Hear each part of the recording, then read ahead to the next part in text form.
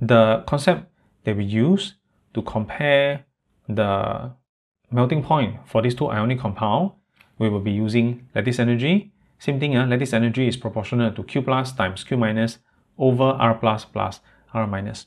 If I compare Na plus versus Mg2 plus, the charge of my Mg2 plus will be greater.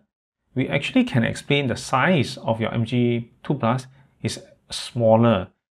We will talk about it in a while. So it means that I have a bigger numerator, smaller denominator, magnitude of your lattice energy increases, so your ionic bond will be stronger, the melting point for your magnesium oxide will be higher. But let's talk about this subsequently. Let us consider Q plus and R plus first. Of course, comparing Na plus and Mg2 plus, Q plus, or the charge for my Mg2 plus is higher. This one is obvious.